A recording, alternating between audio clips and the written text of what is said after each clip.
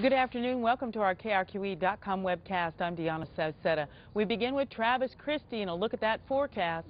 Well, Deanna, we definitely have a big winter storm moving towards New Mexico, and with it, we got to talk about some of these areas of concern, namely the northern and northwestern parts of the state where we've got winter storm warnings in effect through essentially tomorrow afternoon around 5 o'clock. It expires at 5 o'clock tomorrow. Also central sections, winter weather advisories, and down here to the south, winter storm warnings. Meanwhile, we've got some problems down the Sacramento's with the winter weather advisory there. We advance things for you, show you what's happening on the radar right now.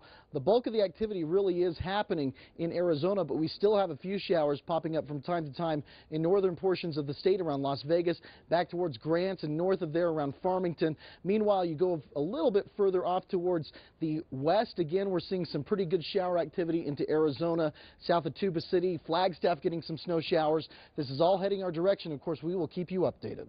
All right, thanks a lot. Now, new information about the pedestrian hit and killed in northeast Albuquerque last night. His name, 46-year-old Robert Nakagawa, was first hit from behind by a car near Spain and Moon around 7 p.m. Then another car ran over him.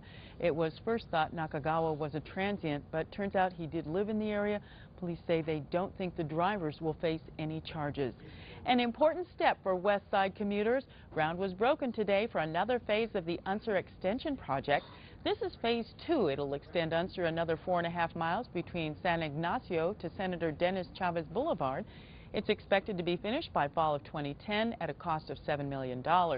Phase 3 will begin in the spring of next year and be completed in 2011. That will connect the South Valley to Rio Rancho. Stay with KRQE for more news and weather updates throughout the day. Have a good day.